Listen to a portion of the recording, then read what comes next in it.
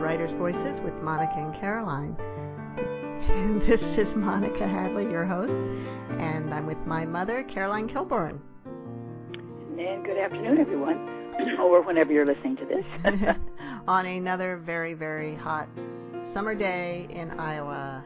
Oh, yes. Makes the corn grow, you know that. It does, yeah. I guess it's good for something. And fortunately, usually we don't have weeks and weeks of really hot weather, so no, it's not that's too bad. True. Yeah. So our guest today is Andrea Thome.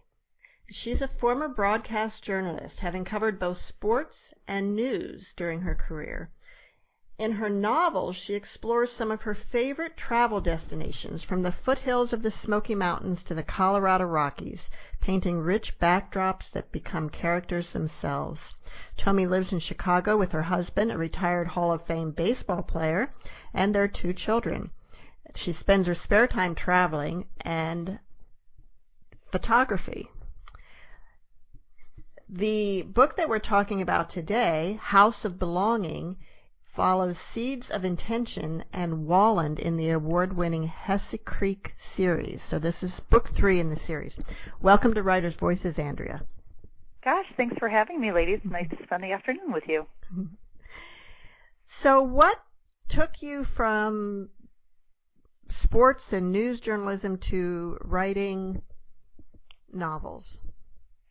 Well, I definitely took the long way around to becoming a novelist. I was doing sports and news right out of college, and then met my husband interviewing him back in 1995 when I was actually a sports reporter. I know I always tell people it was a great interview. It ended up, if it were a poor interview, it wouldn't have ended the same way. But yes, so I interviewed him, and shortly after that, and when we started dating, I made the switch to news. And then once we got married, and I always knew I wanted to be a stay-at-home mom and raise my kids at least while they were young, and let them have my full attention if I was so blessed, and I was. My husband's job afforded us that opportunity, and we did travel a lot. So we just traveled together as a nuclear family, and I raised our kids and got them into school full-time. And then a few years ago, my mom, who I was very close with and who was a self-published poet herself, became ill, and after a kind of a long illness, we lost her at the end of 2014. And so at that point, writing's always something that I loved, and I'd thought about trying to write a book. I thought it would be a children's book, and this is not a children's series. It's not. It's more of a what to read when you're wanting to be inspired to create children, I guess you could say. So it's a romance. It's a romance. Right. It's a love story. Yeah, it is. Yes. So I sat down sort of as an homage to my mom and sort of as a way to grieve, and kind of just, it was a cathartic experience. I just started writing, and Walland kind of poured out. I had no plan, and it just kind of came through me. And where was Walland set? Walland is set on a resort that's actually a real place that my husband and I have been about a dozen times. It's in the foothills of the Smoky Mountains, so it's outside of Knoxville, Tennessee, about 20 minutes. It's a really dreamy, beautiful place where during the day you can be in fishing waders and, on hiking trails and dirty, and then at night you can have a beautiful romantic dinner, and it's kind of the best of all worlds, really. Yeah. We just spent some time in the in the Black Hills, and it was a dreamy place at times, too. I know what you're saying. Yeah. Gorgeous. That morning, well, you know why they call it the Smoky Mountains, that sort of mist that settles over everything in the morning. It's so beautiful. My aunt painted a picture of that for me, and I really treasure that. Yeah. Well, the cover of Walland actually is the boathouse at the resort, and you can kind of see on the cover, I mean, I embellished it a little bit, my photograph, but it does have sort of that misty look over the water, and it's like that, in my experience, every morning that I've woken up on that farm, it's been like that. Mm-hmm. Now, when you started writing that, did you think it was going to turn into a series? Oh, not at all. I finished Walland, and I thought, okay, I feel pretty good about this. And then got it into production, and as I was doing that, I was simultaneously, the writing had felt so good that I started writing something else, and it was a completely different book. but it wasn't coming as easily to me. I was about 3 chapters in, and while I liked what I had, it just wasn't effortless the way that Walland was. And so my girlfriends at the time who I was letting preview Walland were all saying to me, well, you've got to write another book about these people. There's got to be more. Like, tell us, so-and-so's story or this person's story. So I thought, okay, well, let me set this book aside that I was working on and try it and see if something comes. And sure enough, so that was the beginning of Seeds of Intention, and it was like I turned the faucet back on, and the water just started to flow again. So then I knew, about halfway through Seeds, I knew it was going to be a 3-book series, and then House of Belonging followed this year. That's what I was wondering. Do you know what the ending's going to be when you start your novel? I mean, do you have an idea of how it's going to develop, or well, probably smart people probably do know what the ending is going to be, but that has not been the case for me. I just sort of like to fly without a net and just kind of see where the story takes me and what the characters tell me to do, and I just kind of free flow write. I have an overall kind of an outline of things that I want to happen in the story, but I never really know when they're going to happen until I'm writing. Well, as beginning writers, and I know we have some listeners like that, that's important to know, that you don't have to know the ending, that you can let it come as you develop it. I think that's so true. Everybody does it so differently. And, it's interesting. I read a book. Everyone was telling me after I started writing, oh, you should read this book by Stephen King called On Writing. It's nonfiction. I'm not a Stephen King reader just because I spent way too much time, when my husband was on the road in a house by myself and I had a scaredy cat. So I can't read scary books. But his book On Writing, about the process of writing, is fascinating for anybody who is thinking that they might want to try to write a book or a blog or whatever it is. But everything, so I start reading this halfway through Walland, and everything he says to do, I'm not doing any of it. He says, write in an office with a door that closes. Well, my office is in the back hall, and, at any given time, cats, kids, husbands are trolling through, tapping me on the shoulder. So I learned a lot from reading his book, and then I had to give myself an office with a door. Yeah. Yep. Well, I think knowing the ending is probably more important if you're writing a mystery or a suspense novel where you've got, you have to be dropping the clues all along the way as to what's going to happen. And we have talked to writers who think they know the ending, and as it gets closer it changes, and then they have to go back and do a lot of rewriting. So that can happen too. But it's hard. I think it can be hard for some people if they don't know what they're writing towards. But in a romance, it's a little easier because in the end, the boy gets the girl, or vice versa. That is one thing that is definitely a hallmark of my writing. Is I think there's so much darkness and garbage in the world that I wanted when I write for my girlfriends, and I write for, women of all ages, I would hope, but, I'm in my mid-40s, and I just think when I close a book at the end of the night and I click my lamp off, I want to go to sleep feeling good. I want to feel uplifted or so that's going to always be something, I think, who knows, until it's something that I do differently, but for now, I feel pretty strongly about that. Right. I think happy endings. I think that's great. I really do, because there are too few happy endings in this world. Truly. I was in New York last month and doing a Broadway week, and one of the plays that I saw was The Iceman Cometh, starring Denzel Washington and Colm Meaney. It's written by Eugene O'Neill. I knew nothing about the play before I went. It's a 3-hour and 50-minute production, so it's really long. It's wonderful. But the whole way through, I'm thinking somebody has to change and something good has to happen somewhere along the way. Isn't that interesting? Sorry to tell you. It doesn't happen, huh? It doesn't hapen. Somebody changes, but it's not for the good. Isn't that incredible? And and that there's value in that too. It's just that's not my path in this life. Yeah, right. Yeah. Right. Well, I'm glad that you like happy endings, because that's uplifting. It really is. And the other thing I don't love cliffhangers. For me, I like to wrap up when, like, each of my 3, even though they are connected, they're connected in that, like one of the characters in Walland, who's a very secondary character, becomes the main character in the second book. And I know a lot of authors like to do that, but I really do tie up the storyline of everybody that's, the main characters in the first book, so that it's not, oh, okay, I'm just getting you on the hook to buy the next one. I want people to buy the next book because they like my writing, not because they need to know what happened. Mm-hmm. Well, a lot of times with series, there is one protagonist that carries through from one book to the next, and this is very different than that.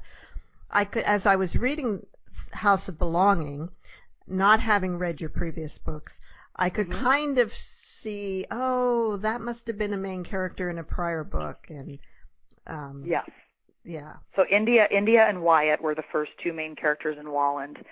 And I thought, boy, how am I ever going to top? Like, I really liked both of them.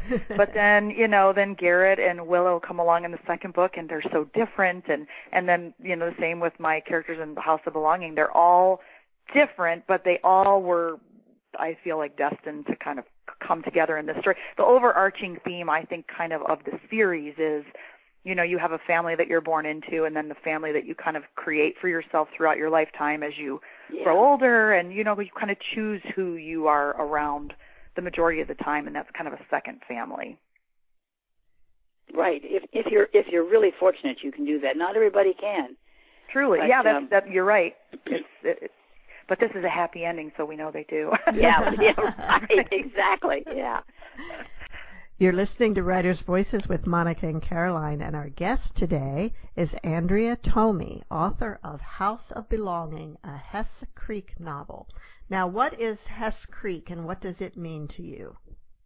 So Hess Creek is, again, Walland, which is the name of the first book.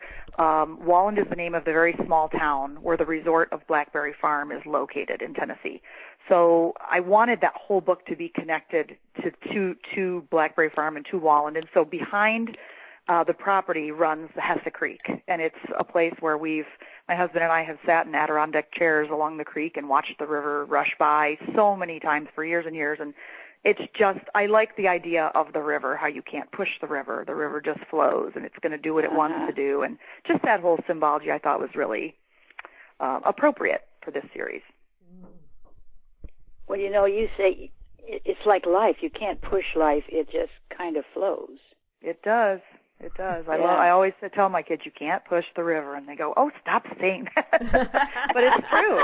It's true. It is. I never thought of that before, but that's absolutely true. Yeah. And you know what? I bet when they grow up, they're going to be saying it too. Well, of course, because I say everything my mom said. So, and I told my mom I had the luxury of, although she was ill at the end and when she was in hospice, I did have the luxury of the moment to tell her, Mom, I just want to go on record as saying you were right about everything, because she really was. I mean, she was. Let's face it. And I hope one day my kids have the chance to tell me that. Oh, yeah. Right or I wrong. hope so too. Yeah. Well, one of the things that my mother used to say a lot when we were kids, because it was a family of 5, and so getting everybody going in the same direction wasn't always easy. And so when we finally get in the car, we're off like a herd of turtles. That's great. That's great. I might have to borrow that. and on this this family trip that we just took to the Black Hills, and 4 of the 5 of us were there. My oldest brother couldn't make it, and some of the grandkids and great grandkids. So there were about 20 of us all together. And one of my younger brother came up with a new spin on that one. As we were trying to get going somewhere, he said, well, we're turtling. Oh, that's great.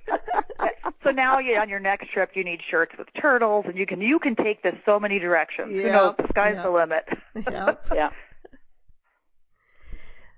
So how do you kind of, because with this type, with the books that you write, there's going to be a happy ending. How do you keep the interest of the reader throughout the whole novel? Well, my goal is to create characters. I say when I write my male characters, I write a character that, I'm very blessed to have a husband who is so kind and supportive and funny, and I just think he's everything. And I hope to raise a son that will be like that and that will be all of those things for the spouse that he chooses, and the same for my female characters. I want to write strong and independent but still soft and vulnerable women.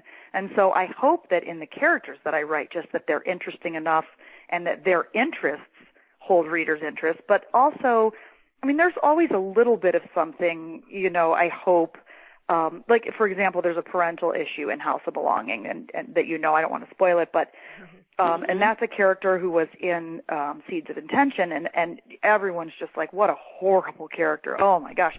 But I wanted to show with that character that I think everybody has at least some redeeming quality. It's just a matter of putting them in the position to find it or to mine it or to allow them to show it, to allow them to learn it themselves. So, all that I think kind of goes into it. I hope it's just weaving an interesting story. I don't think it has to be. Yeah, the greatest compliment I've ever gotten is someone told me, gosh, I love that your men aren't brooding. They're not angry. They're not quick-tempered. And I don't want to write that because there's enough of those in the real world too. Yeah. No, your men are they are uplifting. I will say that. I'm using that word again, but that's what they are. Well, thank you. The things that Logan does, I'm not going to spoil it by telling what he does. But yeah. So, how did you decide to set this book in Aspen? Well, the second half of Seeds of Intention was set in Aspen, and I didn't really see it coming that it was going to change. When I realized it was a series, I thought it would all be built in Tennessee, but just kind of it came to me one night. I was basically woke up out of a sleep, and I knew it was going to take a turn. And it's another place in the country that I love. I'm a mountain mama. My mom grew up in Morgantown, West Virginia. I have mountain, it's in my blood, I think. So when it went west, the third book, I felt like it needed to stay there and wrap up there. It still has ties back to Tennessee, loose ties. But this character, Lena, who is a female chef, she had a very brief moment in Walland, and I didn't really think about her again until I was writing Seeds of Intention, and I happened to see a documentary on a female chef named Dominique Crenn on this chef's table that's on Netflix. And it was an incredible documentary on this woman, and she was so inspiring, and she talked about how difficult it is, how it's really a man's world to be a chef, and to really succeed at a high level as a female is very difficult. And that was so inspiring to me, and I thought, oh, Lena Ming, she was in the first book, and she was a chef visiting Blackberry Farm. I wonder what her story is, and that's how I started thinking about House of Belonging. Yeah, it's funny, it's just happy accidents the way this all happened. So Lena wasn't in the second book at all? Not at all. In fact, I didn't even know she was going to come back, and then she just poked her head out of nowhere. So, yeah, okay, there she was. Because she has so much backstory that I just assumed that was part of an earlier book. No, because once I started to really think about, okay, who is she and how did she get here? I did before, with her, more than any other character I've ever written, I sat down and really flushed her out and had pages and pages of who I thought she was and what I thought she'd like and what I thought her hands looked like when they worked and, all of that. So I had pages and pages on her, so I did feel like I was able to sort of inhabit her pretty easily. Your writing is very descriptive. You really go into the details of the setting, of what people are doing, and you get a full picture. Thank you. I like to, and travel's such a big part of, was a big part of our life in baseball, and really still is. Even now that my husband's retired, he's working a couple of jobs that take us all over. I wanted these books to be like picking it up and going on vacation. I've had people tell me, gosh, I'll never go to Blackberry Farm probably, but I feel like I've been there, and I feel like I could smell what the wood smoke smells like when the fire's crackling. And that's what I want. I want to share that, the experiences I've been really lucky enough to have. I want to share those with people that are reading my books. So how do you schedule your writing? That's a great question. So usually when I'm writing a book, I'm writing every day, and I'm writing 7-8 hours a day. And it has to be when my kids are in school. In the summer, I don't get to do as much writing of the books, but I do more blogging. That's when I'm sort of doing my research. I'm gearing up to write this. I've written a few chapters of the new one, but I've got a ton of research that I've worked on for it. So once the kids go back to school in September, my plan is I can really power through and probably finish by the end of the year is my goal. Wow. Yeah, but Oh, I'm boy. working, but I'm treating it like a full-time job. When my kids go to school at 8 a.m., I sit down and I don't get up again until 3:30 when it's time to get them. Like I am shut off the phone and I am writing. Wow. So, And yeah, you don't that's how I get have to do it. distracted by Facebook and Pinterest and Oh, of emails? course. Well, so I have to go into airplane mode or I'll, every time I hear a chirp or a tweet, I'll go, wait a second, what's going on in the world? And the thing that distracts me the most, and it's happening right now, is I was sitting in a chair when we started this interview, but now one of my two cats has already decided he wanted to be there instead. So them walking across the computer is the most distraction because they're so darn cute. Yeah. Yeah. Yeah. But even worse would be if you videoed them doing it and then posted it out on Facebook.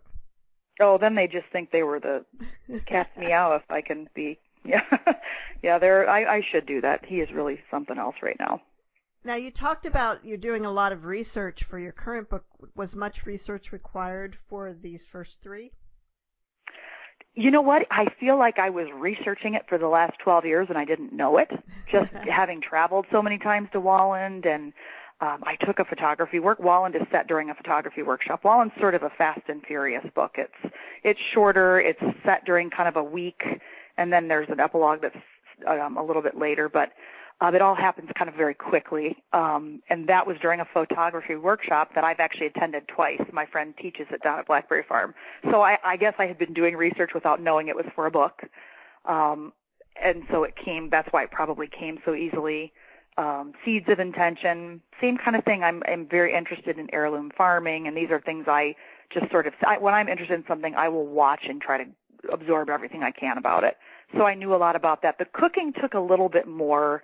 The House of Belonging, like I said, took more research. And then this new book is going to be the beginning of a 3-book series, and it's going to be set. It's split. I thought it was going to be entirely set in the Pacific Northwest, so Portland, and beyond. But I think it's still going to have a tie to Nashville, which is kind of surprising me a little bit. So, yeah. And I understand that it centers around 3 brothers. Yes, there are 3 brothers, and so this is a totally separate series from Hesse Creek. However, and I'm probably going to spoil this a little for you since you've read it. There was a character in House of Belonging that kind of came out of nowhere, and I thought he was going to be a supporting character, and he was so darn interesting. I thought, oh gosh, well, I was ready to be done with this, but I think he's going to spur a whole new collection, and so he is. It's he and his 2 brothers that are going to start this new series. So it's linking. All the books are linked. Yes. Well, the new one really, all of the other characters in the first 3 are not going to be carried forward. Really, this is about him going back to where he's from and kind of that story now. Okay, but you may be surprised. Oh, I'm sure someone will show up unexpected. Just like Company, right? Right. They always do. Right. Yeah. So is this new book, is this going to be a series as well? This is the first book of a new series? Then? It is. I think it's going to be 3 books, but it's hard to tell because originally I thought, okay, it's going to be about the 3 brothers. But the more I'm getting into it, I'm wondering if it's going to really be about the 3 women. Well, and the brothers I was going to ask about, is writing from a male point of view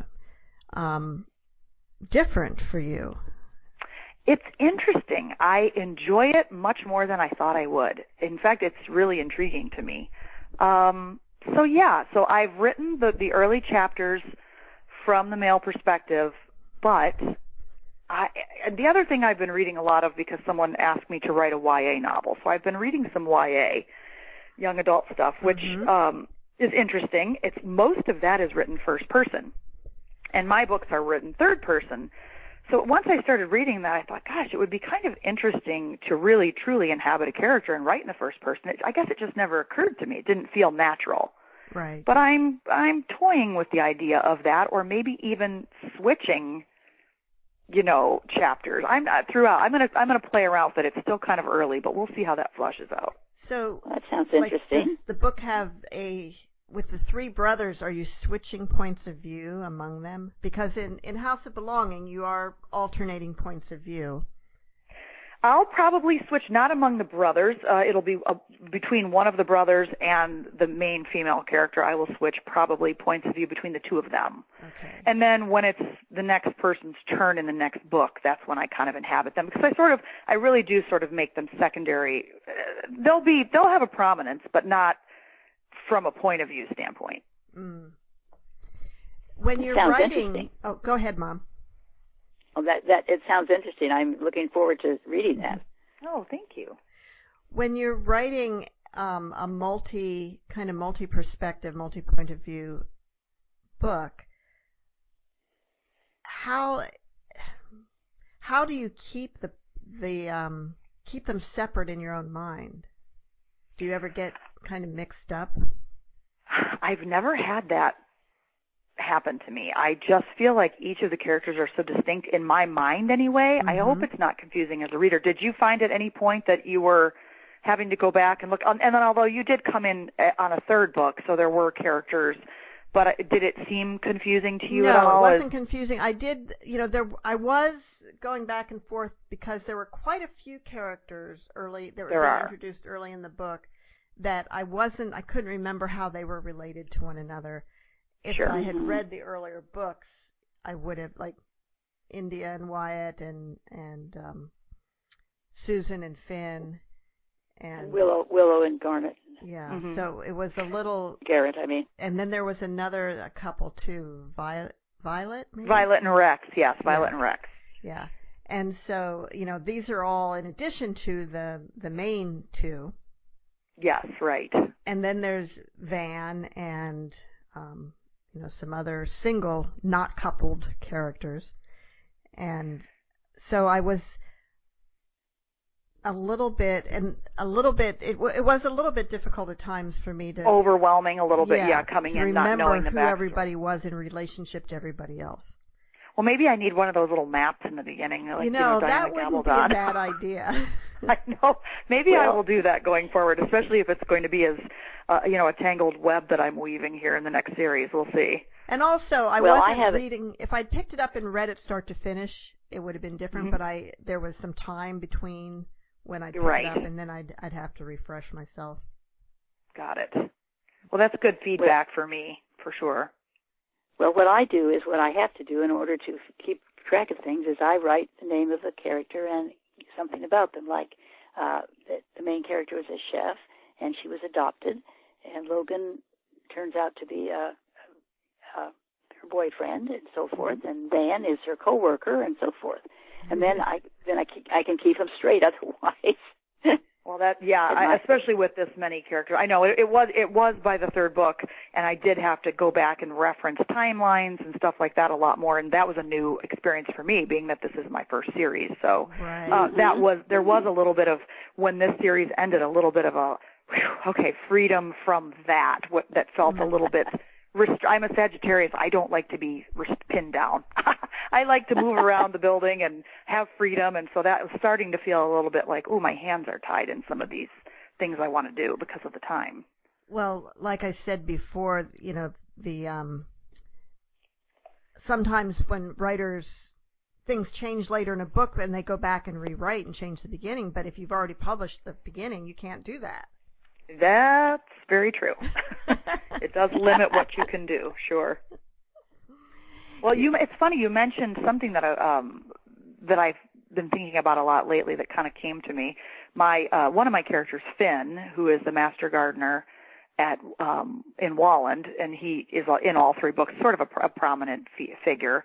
And then Susan, their love story is told in Walland. But I like writing love stories for all ages as well. I feel like India and Wyatt's story was happening, but kind of at the same time Susan and Finn's story was happening, and they're in their 70s. And I didn't realize at the time that I think I was trying to manifest something for my father, because my dad had become a widow. He'd been married to my mom for 48 years when we lost her. And I was and my mom, before she died, said, she gave my dad the permission. She's like, I want you to find somebody. I want you to not be alone. And She was so wonderful in that way. And maybe I was wishing that for him in writing Finn's story. And then he has just in the last year met the most wonderful woman, and I was sitting with them recently, and I had like this epiphany. I said, you guys, I think that me writing that story was really wishing for what you guys have right now. Oh. And it was a cool moment. Yeah. You bet. Yeah. You're listening to Writers' Voices with Monica and Caroline, and our guest today is Andrea Thome, author of House of Belonging. So, Mom, when you were reading, were there any particular characters that really drew you? Well, yeah, I was interested in Van because he knew that he really had a great admiration for excuse me, Lena, but he didn't pursue it because he knew that she needed space and that she needed to find herself after a difficult relationship before. And I just admired him so much. He's one of the most interesting characters that I've written, I think. I think he's there's a lot to mine there with him, and he is going to be the character that I'm starting with, the genesis of this next series. I was hoping so. Yeah, he is. I'm glad you really were drawn to him, because I feel the same way, and I felt like I knew he wasn't the one for Lena, but he's going to be the one for someone, and I think it's just going to be the most amazing story. I think he's got a really cool destiny ahead of him, so I'm excited to write his story. Yeah, I think so too. Oh, good. All right. Yeah, I mean, the Scottish accent, it's by itself, Right? You can tell I watch Outlander, that I read Diana Gabaldon and I watch Outlander. Yes. Yeah, little Scottish influence there. Little nod to one of my favorites. Now, Andrea, I understand you do the cover art for your books. I do. So I took all three of the photographs, and then I work with my publisher, Girl Friday, to, they kind of help me with the layout and design and stuff. But and so the first two covers were the first cover, Walland, I knew what it was going to be. The boathouse is an iconic image of Blackberry Farm. I knew that's what it would be. And then Seeds of Intention, when it moved to Aspen, I knew I wanted it to be something in Aspen, and I knew it was going to be a winter scene, but I didn't know what the picture was. My best friend and I flew the day after Christmas, two years ago, I guess it was, to Aspen, and I just said to her, I'll know it when I see it. So I booked a snowmobile trip up to Maroon Bells. I thought it might be Maroon Bells in the winter, which is a gorgeous sort of one of the most photographed places in all of Colorado. And we got up there, and along the way I just kept looking up, and the blue sky and the white birch trees, or aspen trees rather, that look like birch trees, it was so striking, and so, like, the beauty was so bare but so powerful. I thought, well, that's it. So that's how that one came about. And then with House of Belonging, I had a completely different image on the cover of a really beautiful. We spent last summer in California for my daughter to do a show. She's a singer. And I was so taken by all the gorgeous succulents that people have in California. There was a beautiful pink and green one, sort of the same colors that I ended up choosing on the cover. But when I showed Girl Friday, my publishers, they said, the first two books are really pictures, photographs of scenes that people would want to, that invite the reader in, that they would want to step into. And while the succulent was a beautiful photograph, it wasn't that scene. And as soon as she was saying that, and I was kind of looking through pictures, I came across the swing. And I don't know, it just felt right. It was the same colors. It was almost like I was brought back around to it. So but I really loved, I love having that personal connection with the cover. I want someone to pick up the book and say, what is this about? Oh, definitely. Right. What's that old saying? You can't tell a book by its cover. But right? sometimes a cover makes a big difference too. I hope so. Now I noticed that this is published by Hesse Creek Media in Chicago. Yes. So tell us who and what that is. I'm assuming that you're very involved in that. I am. I started the publishing brand myself, the imprint myself, because My mom self-published her poetry 20 years ago in a time that was very much a different landscape in self-publishing than it is today. I mean, she really it was an uphill climb for her. For me, I thought, when I worked in television and I started out, I had to carry my own camera. I had to set it up. I had to push record. I had to go around the front and do my stand-up and then go back to make sure I was centered and then go back to the studio. I mean, I did a one-man band, we used to call it. So I was a one-man band. And I thought, I learned so much, and it made me so much better when I eventually became an anchor, and because I knew the business from the inside out. And so I wanted to afford myself that same kind of educational opportunity here. So I committed to self-publish the first series myself, and it's been so much fun. I was thinking, okay, well, now I'm going to shop this next series, but I'm not sure I will. I really enjoy it, and now I have an imprint that's got a little bit of heft behind it, and, it's a little more recognizable, that maybe ultimately what I'm supposed to do is help other people who want to publish using my imprint. So. Yeah. Well, one thing about that I have noticed over the years is we, get a lot of books from authors that often you can tell the self-published books by the way they look. Right. And yours doesn't look self-published. Oh, well, that means a lot to me. I really work hard to make sure that I wanted it to have a nice professional look, a nice finished look. Right. And it's Thank everything you. from the weight and color of the page, the type font, certainly the cover, but the layout. There's so much to it. And I know that, Amazon and some of these other self-publishing venues can help you do that more professionally, but it really takes somebody with an aesthetic sense to really get it right, I think.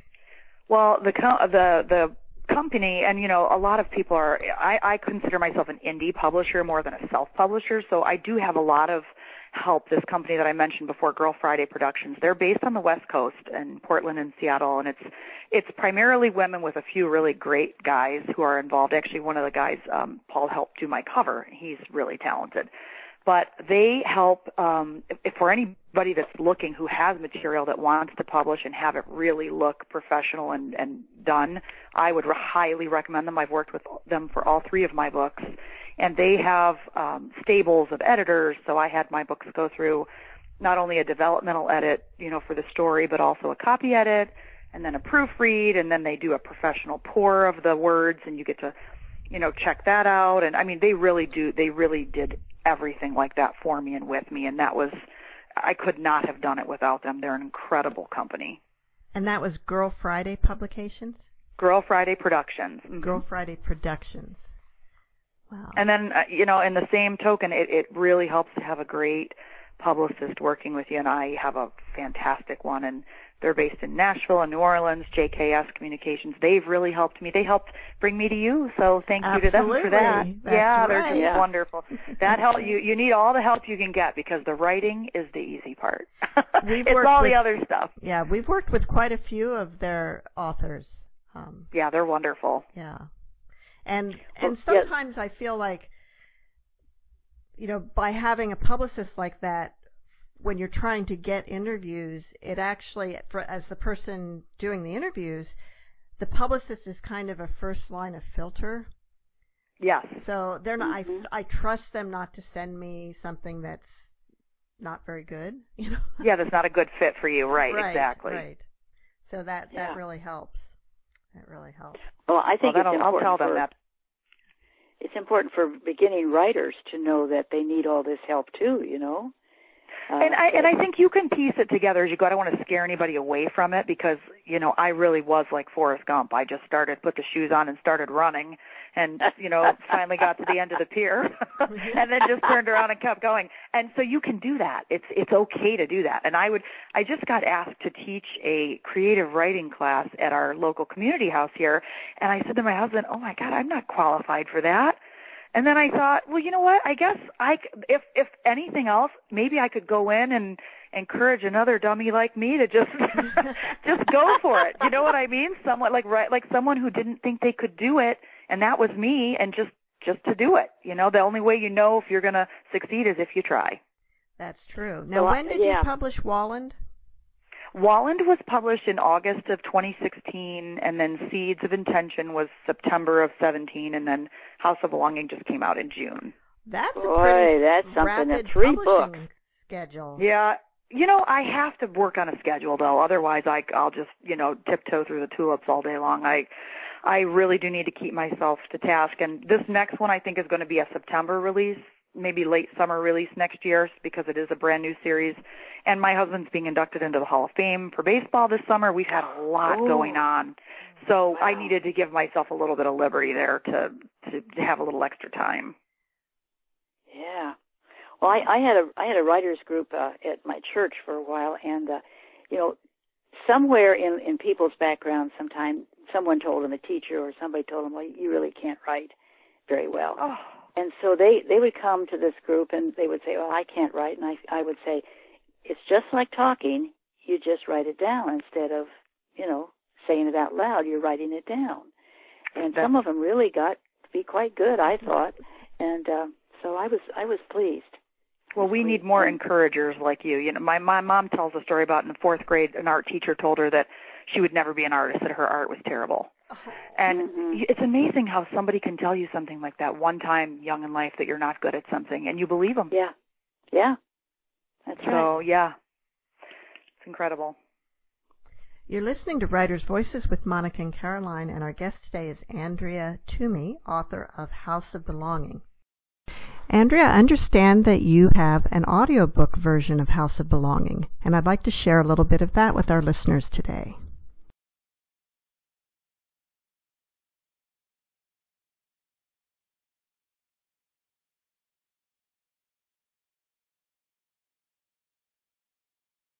We'll just start from the beginning. Chapter 1. She'd sworn she wouldn't look, but when the moment arrived, Lena Ming couldn't help herself. It felt like intruding on something she had no business witnessing, but Lena was confident she wasn't the only one who felt like an interloper that day, because of the way his emotions were so plainly and openly etched across his face. The groom's expression had run the gamut from carefree to nervous, to the look he wore now as his gaze finally settled on his bride. Lena felt a tightness in her throat as she watched from her seat. He was so dashing in his shirt and bow tie, with trousers held up by suspenders, a dusting of russet whiskers covering his face. But it was the raw emotion behind his smile that caused Lena to swallow hard in an effort to rid herself of the lump in her throat. She turned her attention toward the object of the man's affection. The bride's tall, slender frame was draped elegantly in the most perfect, strapless, pale yellow dress. A mane of chestnut-colored hair floated gently in the breeze behind her. She wore a crown of tiny white flowers, and as she drew closer, Lena could see tears rolling down her cheeks, in contrast to the brilliant smile on her face. Everyone gathered that evening at Walland House in Aspen, Colorado, was enchanted. They knew what Lena had come to learn over the past year. Willow Armstrong and Garrett Oliver were kindred spirits, and two of the most likable people you'd ever want to meet. It was impossible not to root for this couple's happiness. Lena had met them both the previous summer, thanks to an introduction by India and Wyatt Hinch, mutual acquaintances who were visiting from Tennessee. Lena had only been living in Aspen for a few months at that time, and had literally bumped into India coming out of a yoga class downtown one morning. They'd met a few years before when Lena had been a guest chef at the resort in Tennessee, where India and Wyatt still lived and worked. They hadn't really kept in touch, though, so they were delighted to have run into each other so unexpectedly in Aspen. Before she knew it, Lena had agreed to cater the upcoming wedding of India's dear friends and co-workers. The music ended, and Willow was standing next to Garrett at the edge of the forest, their hands clasped together. The energy between them was palpable as they stood surrounded by the glow of twinkle lights that tightly wrapped the trunk of the old oak tree, serving as their altar. It was no surprise to anyone when Garrett leaned over immediately for a soft kiss, drawing an admonishment from the minister. Who gives this woman in marriage to this impatient young man? Finn winked at Garrett, glad for the moment of levity. The old farmer needed the opportunity to get a handle on his own emotions. He'd been stunned when they'd asked him to officiate their wedding, and even wondered if they'd been kidding. Garrett had come to feel like a second son to Finn, and was something of a brother to Finn's own adopted son, Wyatt. Finn's wife, Susan, had helped him become a minister online, and now here he was, a bona fide preacher man. Finn raised his eyebrows expectantly at Wyatt, waiting for an answer to his question before he moved on. I do, said Wyatt, clasping Garrett on the shoulder and giving Willow a kiss on the cheek before stepping to the side to stand in line with the only other groomsman. Wyatt glanced across the altar at his own wife, who was standing up for Willow, along with their good friend Violet. Both women had tears in their eyes, and the expression on India's face reminded Wyatt once again why he was so grateful she was his partner in life. Lena watched the exchange between them, trying to ignore the feeling of envy that bubbled up every time she was around these people. Shaking her head slightly in an effort to clear the unwelcome thought, her eyes shifted inadvertently to the other groomsman standing next to Wyatt. He was the only one in the entire congregation who wasn't focused on the bride and groom. Instead, he was staring right back at Lena, with a corner of his mouth turned up in a slight smile. Damn. Lena knew he'd be there. After all, Logan Matthews was Willow's brother. She'd met Logan before she'd met Willow and Garrett, both introductions made by the hand of India. Their first encounter had been during the Food and Wine Classic the previous summer, after Lena had finished up her presentation on the kitchen garden. It had been obvious to Lena that India thought she and Logan would be a good match. But Lena had made it clear to Logan on several occasions since that she wasn't interested, despite his continued attempts at flirting with her. Lena had come to Aspen to begin again after abruptly ending an unhealthy relationship. The last thing she'd wanted was to wing-walk into another situation like the one she'd left behind in New York. She recognized a charmer when she saw one, and she'd had enough of that type of man to last her a lifetime. It occurred to her that Logan was doing it again now, and it was unsettling. Enough so that she felt herself involuntarily frown at him before she could resist. She lowered her gaze, paying her program more attention than it deserved, but not before she'd registered his response. Is he laughing at me? Why did I give him the pleasure of a reaction at all? Lena was certain Logan wasn't used to being ignored, but that was exactly what she'd done whenever she'd seen him in town over the past year, and it's what she planned to do again that night. If she could just get through the reception, she knew she'd be much too preoccupied in the coming weeks and months to give him another thought. Besides, Lena was aware that Logan's job at Walland House was time-consuming and would keep him out of her chili, literally and figuratively. Willow and Garrett had informed her that their new resort, Walland House, had been so well received that they were foregoing their honeymoon until late October. That signaled the start of the shoulder season, which began at the end of autumn and lasted for the few quiet weeks before the popular ski season kicked off around Thanksgiving. Besides, the Aspen Food and Wine Classic was just a couple of weeks away, and they were all entering their busiest time of the year as a result. The Classic was the largest and most prestigious of its kind, a huge draw for the Aspen Valley each summer. Hordes of foodies showed up to mix and mingle with the top names in the food and wine industry. There wasn't much time to think about anything else during the hectic June weekend. Lena was shaken from her thoughts by a murmur from the young woman seated next to her. "Isn't he adorable? How that man has managed to remain single is beyond me." The petite blonde gave her a sidelong glance before continuing. "Maybe by the end of the night he won't be. Rumor has it he didn't bring a date." Lena followed the woman's gaze straight back to Logan, who was now watching as the bride and groom sealed their vows with a kiss. He was still wearing the same lopsided grin, however, almost as if he could feel Lena's eyes on him. So that was from the audio recording of House of Belonging by Andrea Thome. So have all of your books been recorded on audio?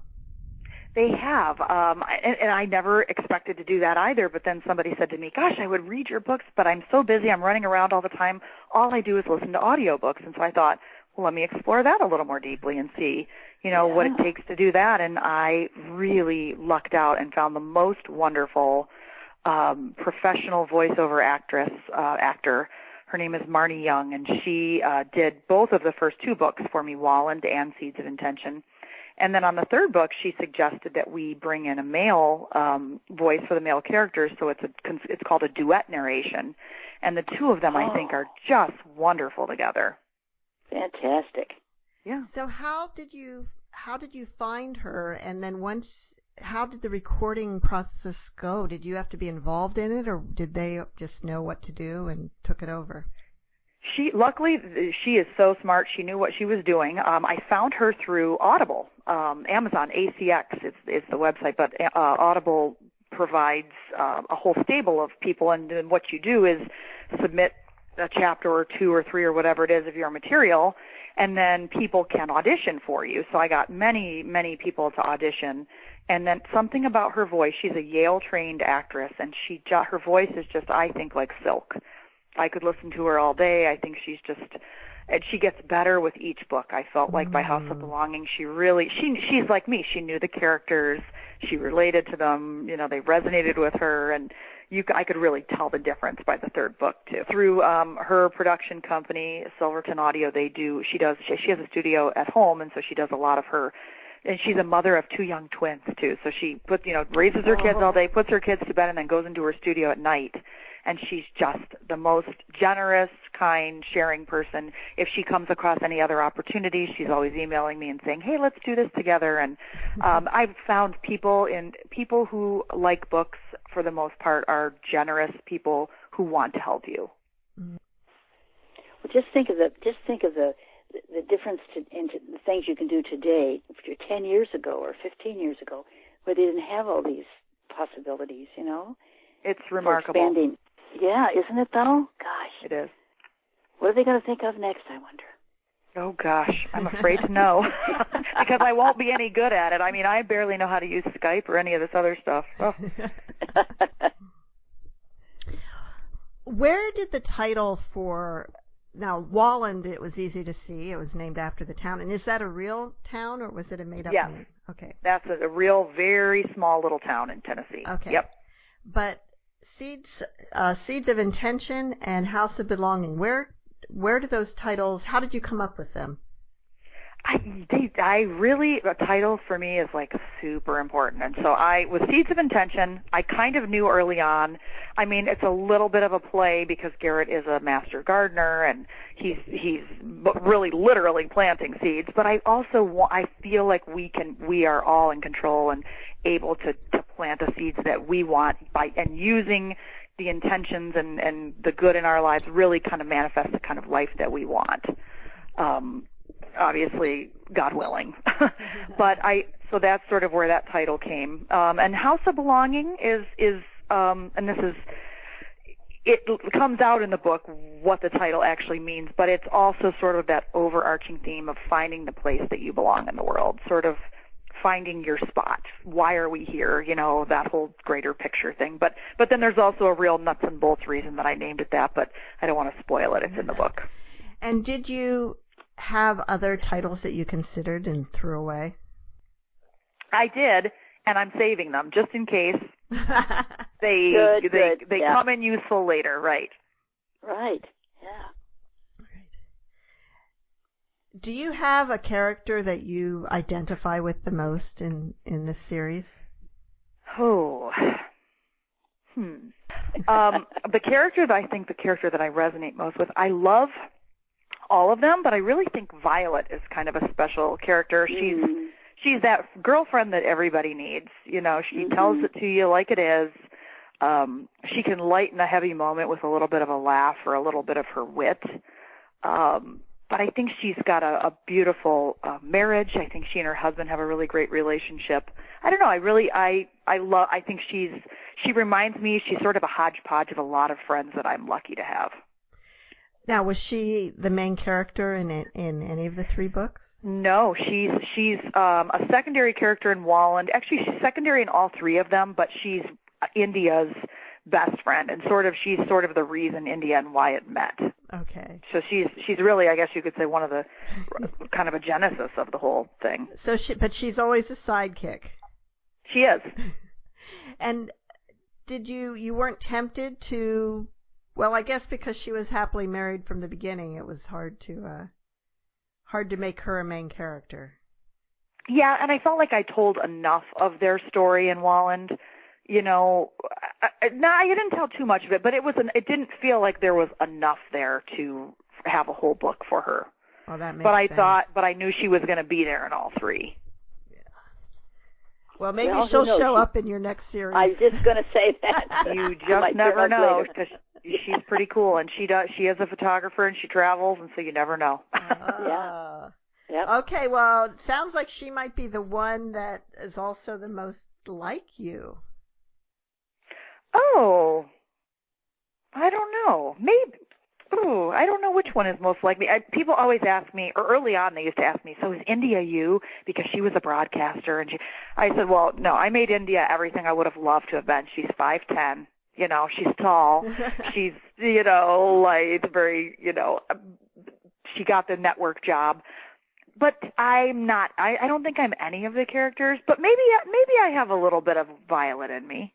Gosh, what does that say about me? Then am I complimenting myself that she's my favorite? Oh no! Are any of the men written with your husband in mind? I think there are pieces of him in all of them. My husband is such a tender heart, and he's very romantic. He thinks of the little things, and I think that's something that all 3 of them think, sort of do. He's considerate of feelings, and he's not afraid to show his own, and he's funny. So I think I sprinkled him throughout all 3. And I have a type. I like a bit, they're all sort of like, none of them are slight. Yeah. My husband's right. 6'4", and he's, kind of a big guy, and they're all kind of, I definitely have a type. Now, do your friends sometimes say, hey, is that, I do that. That character does this thing that I do. Did you borrow that from me? In particular, sayings, like little things that my friends will say, they'll say, oh, that's so cool. And a lot of people say, when am I going to be in a book? They want, and I said, well, be careful what you wish for. I said, every time you tell me a story or a little anecdote, I am always storing that little information, so you never know where it's going to turn up. Do you keep a journal? I don't keep a journal per se, but I have a notebook where especially a lot of times when I'm waking up in the morning, and if I've had a dream, I'll jot down a few words. But I don't journal too much. I feel like the writing is almost my journaling. Well, good point. Good point. Indeed. Well, Mom, do you have any more questions as we're about out of time? Well, we know what's next for her because she's working on it. Right. And, this has been very interesting. I'm so glad that we were able to interview you. Well, thank you so much, and I want to thank you both so much because, like I said, it's an uphill climb writing and just getting your work out there. So every author that has this opportunity is so grateful, and I am in a place of gratitude today to both of you. Thank you. Well, thank you. And, Mom, do you have some closing words for us today? Well, I'm going to use the closing words that she used in the first one because I think it's very, very true, and that is that friends can be the second family that you create for yourself. Well, thank you, and see you all next week on Writers' Voices.